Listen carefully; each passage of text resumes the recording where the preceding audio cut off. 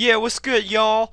Each of the following is equivalent to A over B times BC plus K, except which one? So we gotta find the one that ain't equal to it. What I first did is I put the second thing over 1, and I thought about this as multiplying two fractions.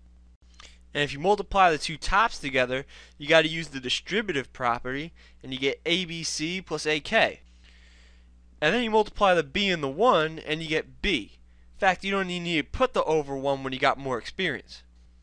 We could do the same shit for A, and we get AC plus AK over B. We can already see that these two things are not exactly the same. In one of them you got AC, and the other one you got ABC. So we already found our right answer. For B, you could distribute and get AC plus AK over B, but that actually is equal to the original, and you can figure that out with the Hart method.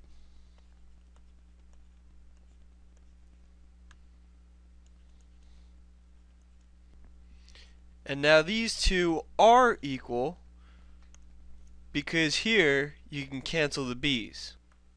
So since that one is equal, it's not the right answer. And we could go over why the other ones are not the right answers as well. But come on. Fuck it, right?